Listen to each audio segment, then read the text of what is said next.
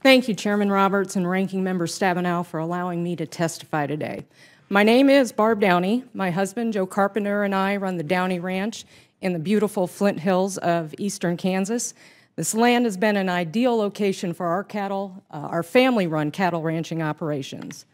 Family ranches like mine are threatened daily by urban encroachment, natural disasters, and government overreach. Since our livelihood is made on the land through the utilization of our natural resources, being good stewards of these only make good environmental sense in addition to being fundamental for our industry to remain strong.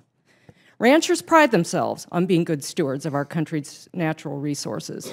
The Downey Ranch employs various programs, some of which we have put in place utilizing NRCS programs such as the Environmental Quality Incentives Program, or EQIP.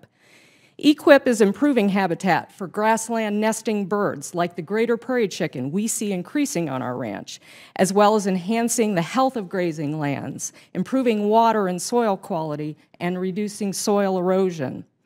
One important feature of EQIP has been its focus on livestock operations, and we would like to see continued funding to preserve this program in the 2018 Farm Bill. During the extensive drought of 2011 to 2015 that we endured, springs and ponds across our countryside dried up. Had we not taken proactive efforts to improve our drought resilience, we would have been in a dire situation. We had installed ponds with controlled access drinking points so that our banks don't erode, our ponds don't silt in, and the water stays clean.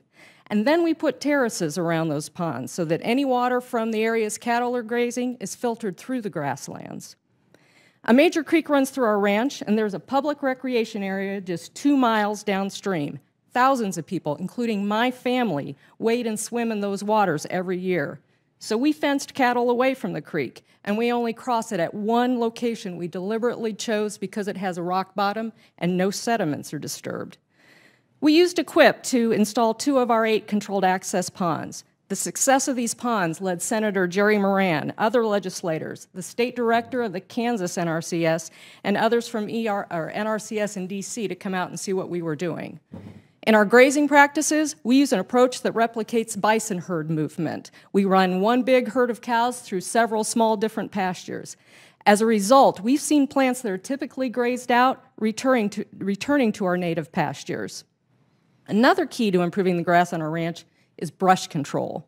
Encroachment of trees, brush, and noxious weeds threatens the very existence of the tall grass prairie ecosystem. We use a variety of ways to reduce this brush, including mechanical control and prescribed burns.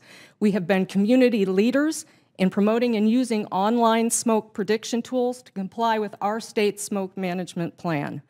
Flexibility is key to ranchers using conservation programs. We're working with innovators on a scheme of chemical control for the noxious weed Sericea lespedeza, supplemented with a fall burning.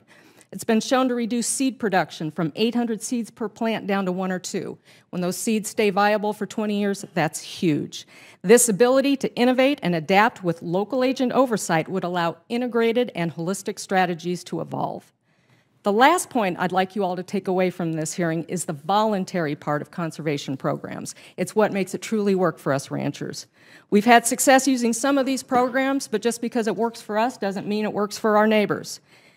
It is important we keep these programs funded to safeguard their continued success, and above all else, these programs must stay voluntary. A one-size-fits-all approach that accompanies top-down regulation doesn't work out in the countryside.